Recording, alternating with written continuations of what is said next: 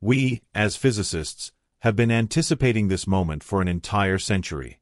It all started around 1916 when the first theoretical concepts emerged regarding black holes, which are now considered to be one of the most captivating yet perplexing features of the cosmos.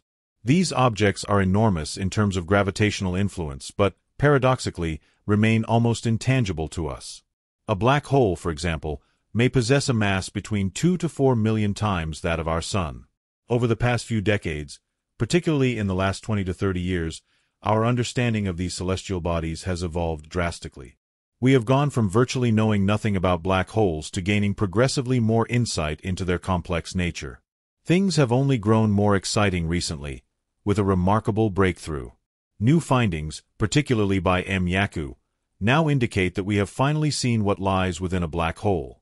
This discovery offers valuable clues and could reveal crucial details that the scientific community may have missed earlier on. So, let's dive deeper into the mysteries of black holes and uncover their hidden secrets. The universe is vast and awe-inspiring, yet black holes continue to intrigue us with their terrifying nature. But what exactly are black holes? Before delving into the specifics of Kaku's discoveries, we must first explore the basics of black holes. While most of us have some understanding of what black holes are, there remain gaps in our knowledge. The idea traces back to 1916 when Albert Einstein presented his theory of general relativity, which predicted the existence of black holes. However, at that time, black holes were entirely hypothetical. It took another 5 decades for scientists to find solid evidence confirming their existence. This pivotal discovery occurred during the 1960s when researchers, studying a star labeled X1 in the constellation Cygnus, noticed something extraordinary: a star emitting X-rays that seemed to originate from an unseen object. Upon closer inspection, it became clear that these X-rays weren't just moving aimlessly. They were being drawn into a massive, invisible body.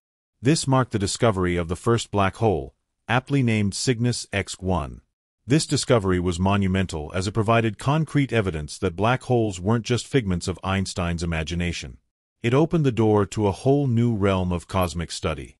Scientists around the world were quick to turn their attention to black holes, determined to understand this strange, mysterious phenomenon. Cygnus X1, located about 6,000 light-years from Earth, is significantly brighter than the Sun and has an incredibly dense core, giving it immense gravitational power. This gravitational force is so powerful that even light cannot escape it, which is why it's termed a black hole. The concept of a black hole is both fascinating and frightening. Essentially, it is a region in space where gravity is so intense that not even light can break free from it. Anything that gets too close to this region will be drawn in, never to escape. The mere existence of such an object makes it all the more imperative to study and comprehend every possible detail. Was Cygnus X1 the only black hole we would find, or were there more? It turned out that the latter was true. Following the discovery of Cygnus X1, scientists began searching for additional black holes, and they speculated that there might be as many as 100 million such objects in the Milky Way alone. However, identifying them remains an enormous challenge, and we still don't have an accurate count.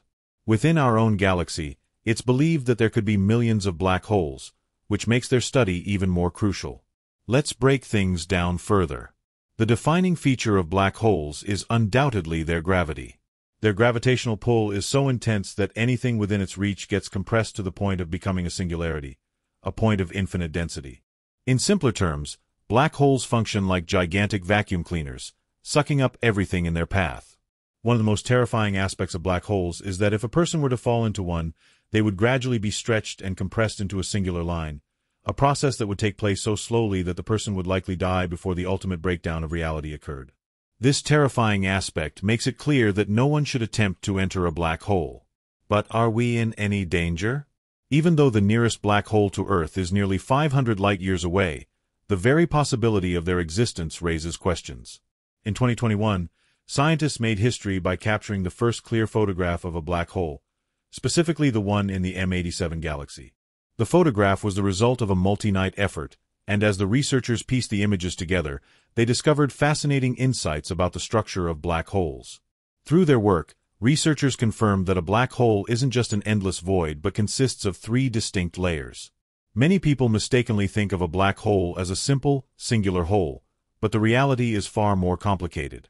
To even reach the nothingness at the center of a black hole, An object must first pass through two other layers.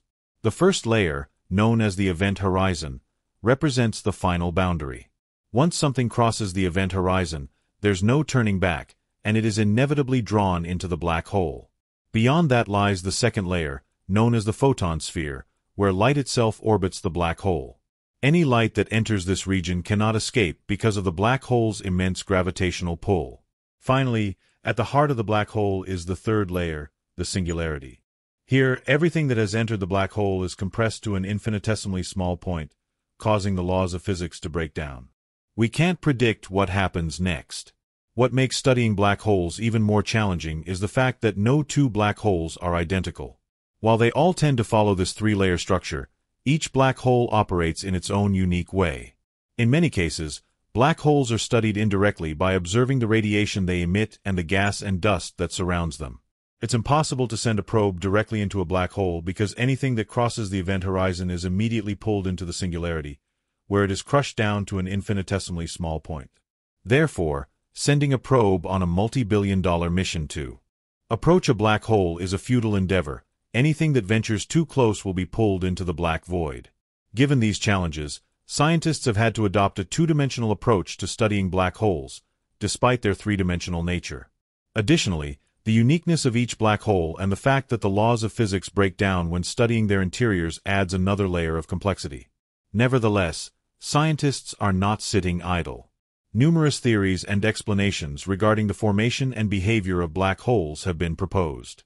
One of the most compelling hypotheses is that black holes form from collapsing stars. When a star exhausts its nuclear fuel, it can no longer generate enough energy to counterbalance the inward pull of gravity. This causes the star to collapse, contracting and becoming denser with each passing moment. If the star is massive enough, this collapse continues until the object forms a singularity. To understand black holes more thoroughly, NASA focused its attention on the heart of the universe, the M87 galaxy. Astronomers observed a powerful whirlpool of superheated hydrogen gas spinning at speeds of 1.2 million miles per hour. The intensity of this spinning gas should have caused it to break apart, but scientists realized that there must be a colossal mass at the galaxy's center to prevent this from happening. This mass, which weighs as much as 2 to 3 billion suns, must have been a black hole.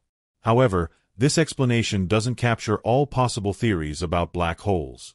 In 1963, New Zealand mathematician Royer used Einstein's equations of gravity to develop a new model of a rotating black hole. According to this model, instead of collapsing into a point, a rotating black hole would form a ring of fire or a thin disk that spins at such high speeds that outward forces keep it from collapsing. This spinning disk of matter is called the ergosphere, a region where the laws of physics begin to break down. Even more intriguing, Royer's model suggested the existence of an Einstein-Rosen bridge, better known as a wormhole. This hypothetical structure would serve as a shortcut through spacetime, potentially linking two distant regions of the universe or even two separate universes. The idea is that, instead of being crushed into oblivion, anything falling into a black hole could travel through the ring of fire and emerge out of a white hole into another universe or time.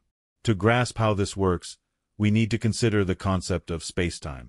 According to Einstein's theory, the reality we experience is not made up of separate elements, but rather forms an interconnected four-dimensional fabric. Objects with mass bend this fabric, creating gravitational fields that cause other objects to move toward them. If you imagine spacetime as a piece of paper, placing 2 points on the paper and connecting them with a line demonstrates how objects move through spacetime. But what if you could fold the paper in half, creating a shortcut between those 2 points? This represents the idea of a wormhole, a passage through spacetime that connects two distant points instantaneously. Although wormholes are theoretically possible according to general relativity, no one has ever observed one directly. The reason is that wormholes are inherently unstable and would collapse before they could be traversed. Nevertheless, the possibility of wormholes and black holes serving as gateways to other regions of spacetime is a fascinating concept. Could they allow us to travel across vast distances, or even venture into the past? Unfortunately, the answer is likely no. Not yet. Even if we could stabilize a wormhole, it would not necessarily allow us to travel faster than light, as Einstein's theory of special relativity sets the speed of light as a hard limit for any object moving through spacetime. Still, the idea that black holes could serve as pathways to other parts of the universe or even other times has sparked much debate and speculation among physicists. One of the most intriguing possibilities is the CR wormhole, named after Royer, which is essentially a theoretical tunnel connecting two distant points in spacetime. This wormhole would be ring-shaped and could potentially transport a traveler to another universe or a different time, where the laws of physics might be vastly different from those we know. While the idea of traveling through wormholes is certainly exciting, it's also a topic of ongoing debate. Some physicists argue that the extreme radiation and subatomic forces surrounding wormholes make them difficult, if not impossible, to traverse. Others point out that Einstein's equations, which are used to describe black holes and wormholes, only account for gravitational forces and do not address the quantum forces that govern radiation and subatomic particles. To truly understand the nature of black holes and wormholes, a new theory is needed, one that can unite the laws of gravity with the quantum theory of radiation. This is known as a theory of everything, a unified theory that would reconcile Einstein's theory of gravity with the quantum theory that governs the behavior of particles at the smallest scales. One of the most promising approaches to this theory of everything is the superstring theory. This theory suggests that the fundamental building blocks of nature are not particles, but tiny vibrating strings. Just as different musical notes correspond to different vibrations of a violin string, different particles correspond to different vibrations of these superstrings. Superstring theory not only unifies gravity and quantum mechanics, but it also offers explanations for phenomena like black holes, wormholes, and other mysterious cosmic phenomena. However, there's a catch. The extra dimensions of spacetime that superstring theory predicts are so small that they are undetectable with our current technology. Nevertheless, this theory represents one of the most exciting possibilities in our quest to understand the universe. Superstring theory, while promising, still remains largely theoretical and presents challenges when trying to detect its predictions. These additional dimensions of spacetime, predicted by the theory, are so minuscule that current scientific instruments are unable to observe them directly. This makes it a daunting task for researchers who are eager to confirm the theory's validity through empirical evidence. However, the theory provides a comprehensive framework that could explain many of the phenomena we encounter, such as the existence of black holes, wormholes, and even the nature of gravity itself. One of the most compelling aspects of superstring theory is its potential to resolve some of the most puzzling questions about the universe. For instance, it offers a possible explanation for how the seemingly contradictory forces of quantum mechanics and general relativity could coexist within a single framework. This is essential because, while general relativity describes the force of gravity on a large scale, such as the movement of planets and the behavior of black holes, quantum mechanics governs the interactions of particles on the smallest scales. The two theories have been remarkably successful in their respective domains, but they have never been reconciled. Superstring theory seeks to bridge this gap by proposing that the fundamental constituents of reality are not individual particles but tiny, vibrating strings.